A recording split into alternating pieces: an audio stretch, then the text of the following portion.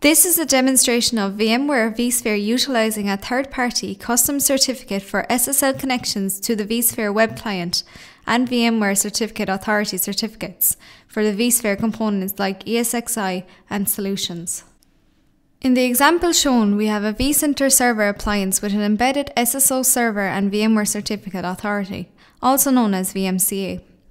We will configure vCenter such that the external web interface is protected with a custom third-party SSL certificate, while vCenter objects like ESXi hosts and services are issued certificates via VMCA.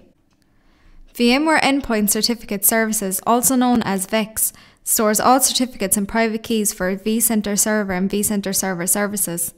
All management of the certificates will be done using vCenter Certificate Manager utility. Prerequisites: configuration of Microsoft Certificate Authority with the appropriate SSL certificate thumbprint per KB 2112009. Configuration of vCSA for WinSCP login per KB 2107727. Considerations: copy the SHA-1 SSL thumbprint of your vCenter prior to any changes. You may need this later for some solutions like SRM or vSphere replication per KB 2109074. Based on VMware KB 2111219, we will create a signing request for the external facing vCenter web interface and present that to a third-party certificate authority. The third-party certificate authority will return a certificate and we will install it on the vCenter server. The certificate will be used for the external vCenter login page. All ESXi and vCenter solution certificates will continue to use VMCA issued certificates. Using the vSphere 6 Certificate Manager utility on vCenter, select Option 1, Replace Machine SSL Certificate with Custom Certificate. We are going to generate a certificate signing request, also known as CSR, to submit the third-party certificate authority. Provide the output directory path for the CSR and private key files. The Certificate Manager utility runs the CERTool utility to generate the CSR and key files to be presented to the third-party CA. Exit the utility and download the CSR and key files from the vCenter server. Select the machine SSL.key and machine SSL.csr files and copy them to the local system. Open the CSR file in the text editor and copy the contents. In this example, we are using a Microsoft Certificate Authority. Open the CA webpage and click on Advanced Certificate Request. Paste the contents from the text editor into the Save Request box and select the VMware 6.0 template. Click Submit to generate your certificates. Download the machine SSL certificate and the certificate chain and rename them for clarity. Open the Certificate Authority certificate chain and export the root CA certificate. Right-click on the Lab DC1 CA certificate, select All Tasks and then Export. Select Base64 encoded X.509. Upload the machine SSL and root 64 certificates to vCenter. Save them to the same folder you were working on. Use the vSphere 6 Certificate Manager utility on vCenter, or vCSA in this example, to replace the machine SSL certificate with the custom certificate. Log in using the valid SSO password for administrator@vsphere.local and select Option 2.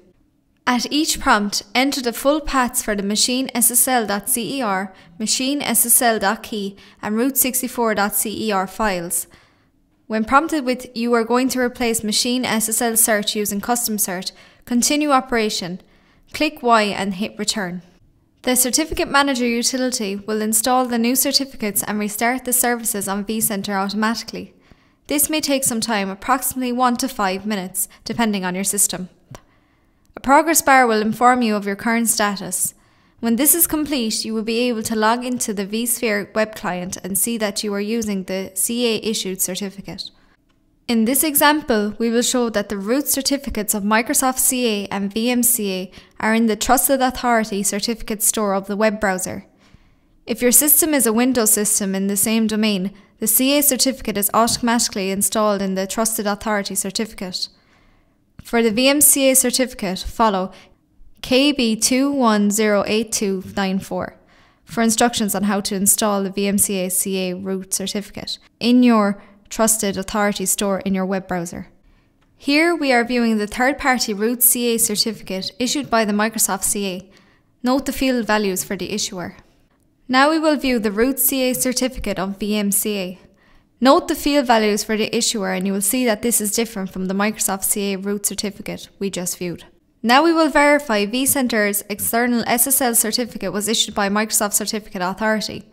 View the certificate and check the issuer. You will see that this matches the third-party root CA certificate we viewed earlier. Now we will verify the ESXi host's issued certificate to ensure that it is issued by VMCA. Open the webpage of the ESXi host and view the certificate. Later in the demonstration we will renew the ESXi host certificate. Note that the values of SHA-1 thumbprint of the certificate. This will change when we renew your values in your environment. It will be different as each certificate is unique. Verify the issuer is VMCA. It should match the same values as we reviewed earlier. We will now renew the ESXi host certificate issued by VMCA and verify that it has changed. From within the vSphere web client, right-click on the host and select Certificates. Select Renew Certificate. Confirm you want to renew the certificate by clicking Yes. Reload the browser and reconnect to the ESXi server. View the certificate and check its SSL thumbprint. You will see now that the SSL thumbprint has changed. This concludes the demonstration of replacing the vCenter externally facing machine SSL certificate with a third-party custom certificate while retaining the use of VMCA for internal resources like ESXi hosts and vCenter solutions.